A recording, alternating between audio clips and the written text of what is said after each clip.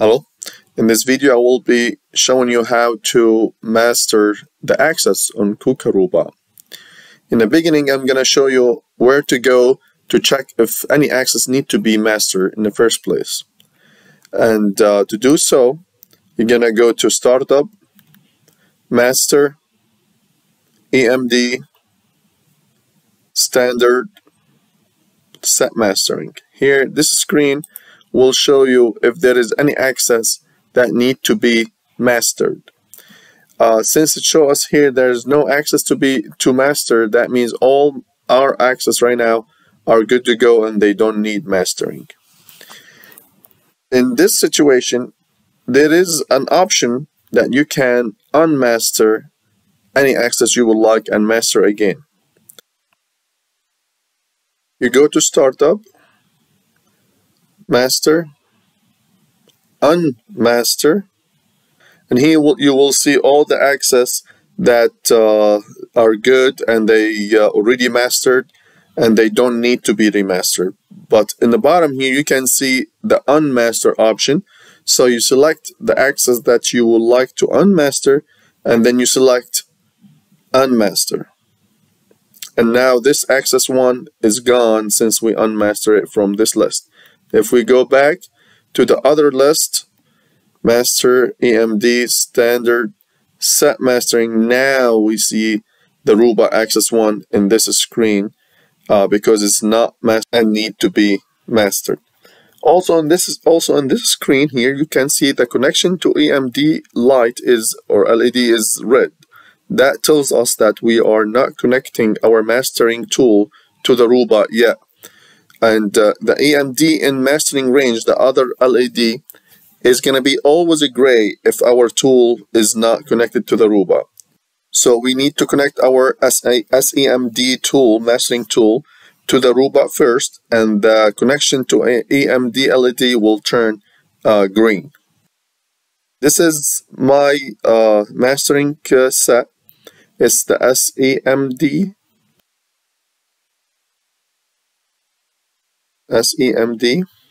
Now we need to locate the X32 board on the Ruba. Usually it's in the back of the Ruba. That's where our mastering tool will be connected to. We bring the EtherCAT cable, which is the thick cable in the set, and we connect it to the X32 board. We just push it in. And the other side of this cable will be connected to the mastering box. And after we connect this cable now, we need to align the mastering notch with our Ruba, which there are two marks that we need to align them to each other. You need to get them as close as you can to each other, but they don't need to be 100% above each other. But the mark on the Ruba, the top one, it needs to be at least to the right of the notch, to the plus position of the notch. Because when you're mastering the Ruba will be moving toward the left to master itself.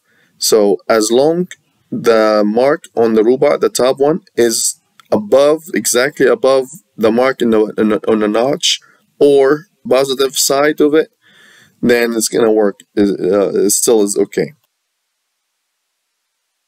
Now we bring the SEMD tool and we use it as a screwdriver to open the cap on the Ruba.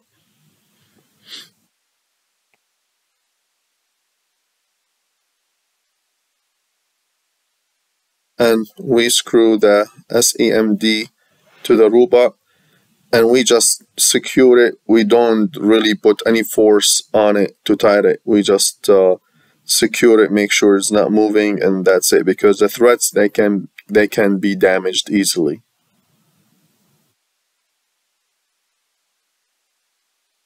We bring the M8 small cable and we connect it to the SEMD.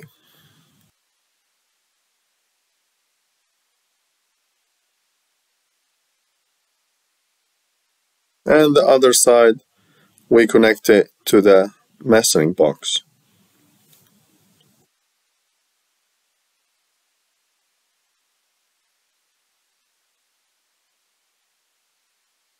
Right now in this screen, we can see that the connection to EMD changed to green. That means the SEMD, the mastering tool, is connected to the Ruba. Under that, the EMD in mastering range is red. That means I did not align the marks very well above each other. Again, it's fine as long the Ruba mark is toward the positive side.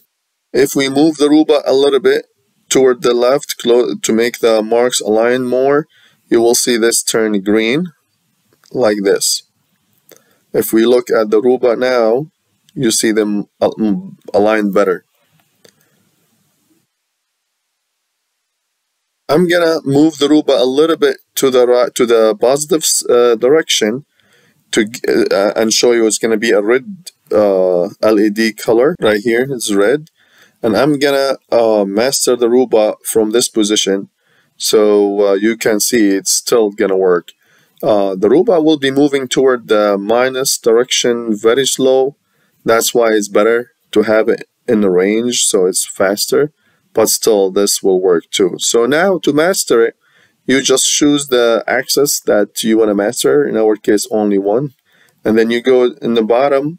There's option to, it says master. You click on it.